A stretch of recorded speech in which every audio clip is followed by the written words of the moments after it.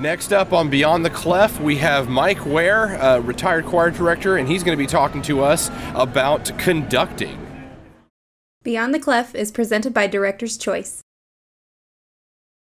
Well, thank you so much for being on the program. And so you are retired now, and you spent a good deal of time in Conroe at the Woodlands High School, yeah, and then also TMEA past president. Thank you for your service for that. So thank you so much for being on the program, and I think today we're going to be talking a little bit about conducting. So overall, tell me what we were talking before the program started about your overall vision about conducting and what it needs to be, and sometimes conducting to me ends up being me just, all right guys, let's get through this, floor, door, window, ceiling, right, just to get through the nuts and bolts. Tell me what you think about the musicality of it. One of the things I've been real passionate about in retirement is going and helping young teachers in clinics, doing in-services for school districts for choir directors, and the title of the in-services is Strategies for Musical Conducting. And first and foremost, whether you're a young teacher or an experienced teacher, you need to sit down with the score and do a conductor's analysis. And just because a piece of music is set in 4/4 time, choral music we deal with the text. And so just because a piece is set in 4/4 time doesn't mean the text is going to be grouped in 4/4.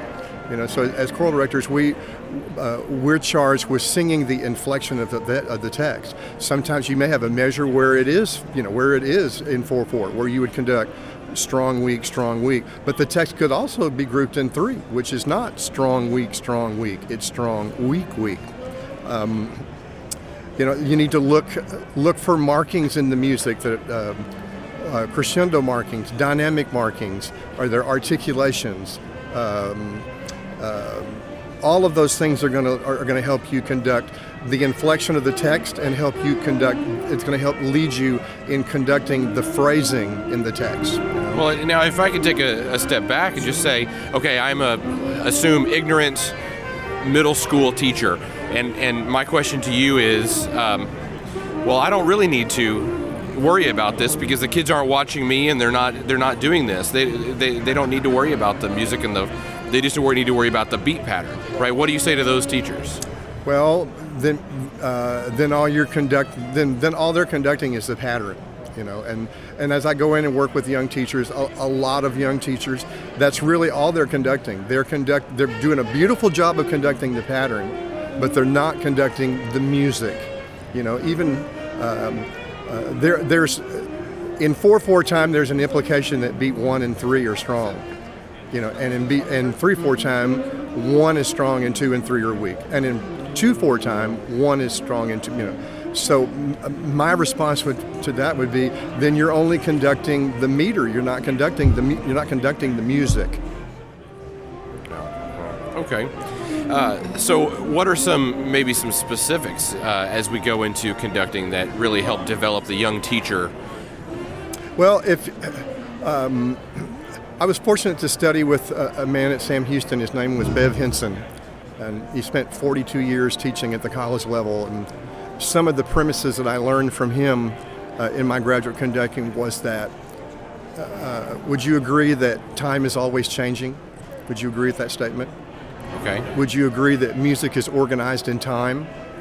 Yes. So if time is always changing and music is organized in time, then music should always be changing. You should either be getting louder or softer. You should be singing or playing to the destination of the phrase and going away. Phrases, even if it's not, and that's one of the challenges with young teachers, is there are additions where there are no dynamics in the music. There's no indication at all. But even if there's not a crescendo, decrescendo marking in the music, it's implied that you always get louder and softer. Music grows and relaxes. And the other thing is, phrases should never plot at this is my tempo. You should never sing, my country 'tis of thee sweet. That's plotting. Music should always move and relax.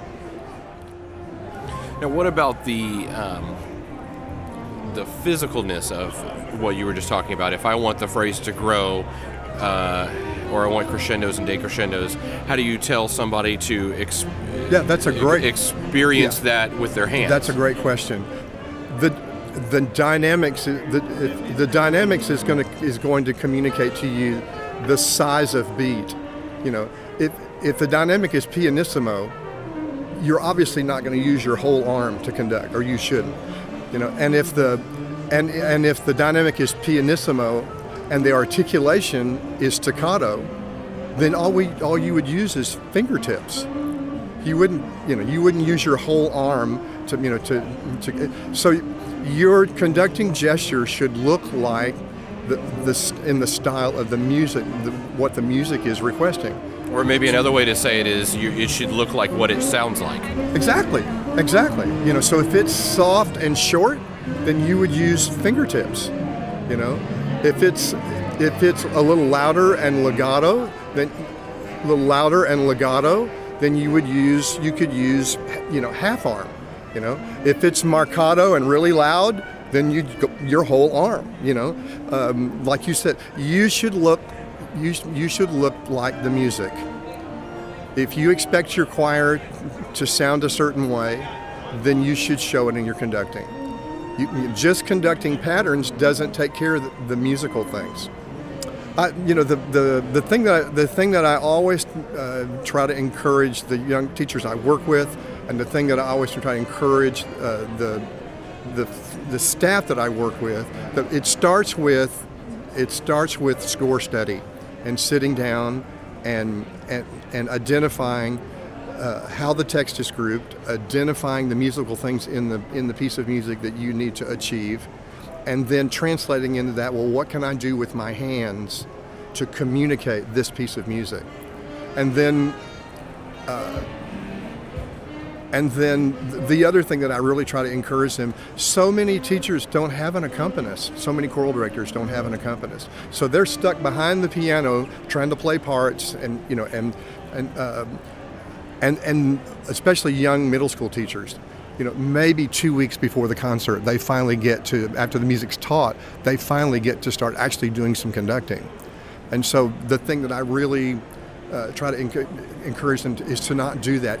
At least 10 minutes of every class period, they need to conduct, and their conducting shouldn't be a secret to their choir. I mean, it's okay to communicate to your choir. Now, you know, I want this really soft here, and so this is what I'm going to do. Or I want this really short here, so this is what I'm going to do. Or I want this really loud here, so you'll see me do. You know, so the key it really starts with the score study, and then conducting in class as much as you can. You can't really totally accomplish what you want to accomplish if you start really conducting 2 weeks before a concert.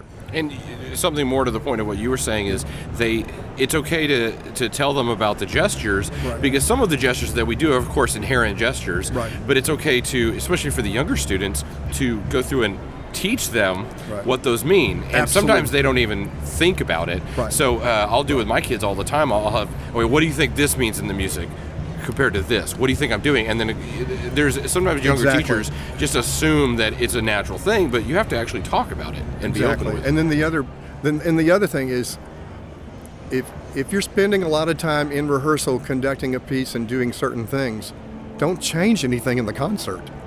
You know, don't just all of a sudden, you know, the Spirit moved you and you know, I've been guilty of that before by accident. Don't change what you've been doing for weeks in the concert. You have to be disciplined. Yeah. Right. Well, and when you were saying that just 2 weeks before you start getting the accompanist in, then you get to conduct.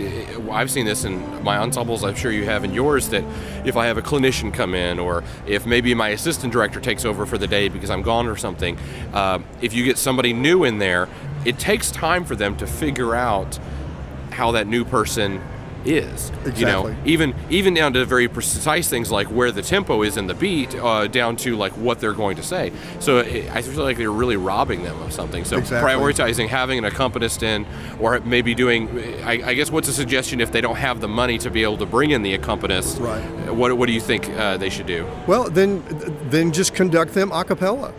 I mean, once you get the music taught, don't wait until your accompanist's there to start conducting them. Then just give them pitches and conduct them a cappella. Do the musical things without the accompaniment there. But don't wait until the accompanist gets there to start conducting the music. I mean, I was guilty of it. You go through all the hoops trying to teach them the pitches and the rhythms, and you're not really thinking about musical things. You're just trying to learn the notes and the rhythms, and my point is you'll achieve much more of the music if you do it along the way as opposed to wait till the last 2 weeks. Now, tell me about conducting with more than just your hands, your eyes, your face. How does that play into it? Yeah, your face can help project a mood. But I mean, not 90% of what those kids are going to follow, is your hands. Which brings up another. Another problem, and sometimes young teachers have the stand way too high. And so when they give a downbeat, their hand goes behind the stand. Make sure that you have the stand set at a level where when you're conducting, they can see all of your patterns, so that when you give a downbeat, every time you give a downbeat, your hand doesn't go behind the stand. Right. Right. Yeah. I'm gonna have to make fun of my assistant a little bit. He's a short little Italian dude, and I'm not super tall, but I'm 6'1". He's 5-something, and so it's always funny whenever he gets up, he has to adjust the stand, and I always tell him, don't have it as high as it is for me. Right, exactly. You got to have a full depth from the belt up, the whole range and box of motion. It should be, and it should be at your fingertips so that you can turn the page without having to bend over. That's about where it should be. My arms are short, so. But the stand should be at your fingertips so you can grab the page and turn the page without bending over.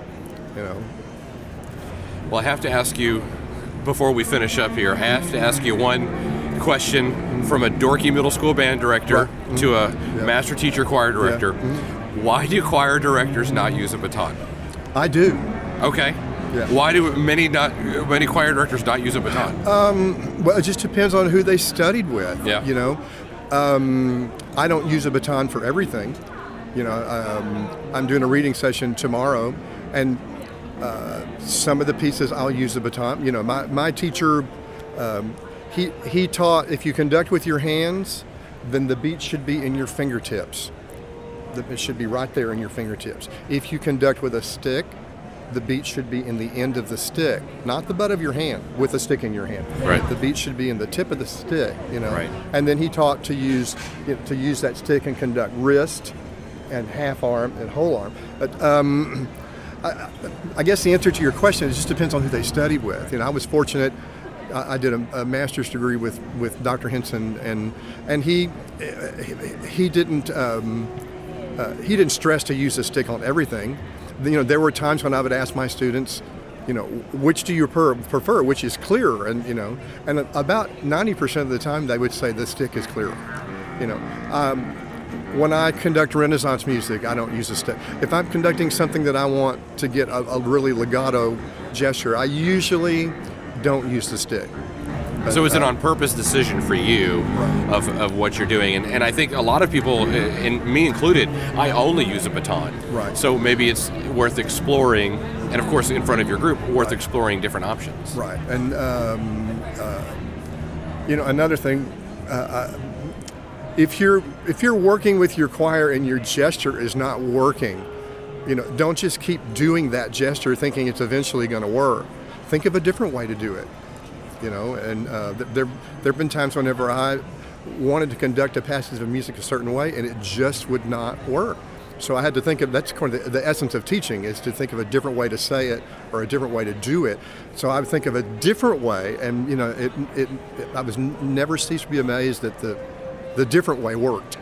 Don't spend 20 minutes in a rehearsal trying to get them to respond to something that they're not, that it doesn't communicate to them. It's always, I think, a good idea too to record yourself, and it's just so easy. If you don't have somebody right there in the room, if something's not working, record yourself, text it over to your mentor, and say, "Hey, what do you think about this?" Absolutely. Absolutely. And kids are pretty honest. I mean, you ask them, which way looks better. They will tell you. Well, thank you so much for being on the program. This is great, and thank you for giving us just a snapshot of some of the things you've been talking about all over the state and in your clinics about conducting. It really opened my eyes, and I got a couple ideas. I'm going to go back to my band hall, and awesome. I'm going to do some conducting without my baton. Awesome. Well, I've seen some band directors that have done really legato music that have not used a stick. So. Well, thank you again. Thanks for the opportunity. We'll hope to get you on the program again soon. Thank you. Thanks for joining us for this episode of Beyond the Clef. For more great content, subscribe on our website at beyondtheclef.com. And be sure to follow us on YouTube, iTunes, SoundCloud, and Facebook.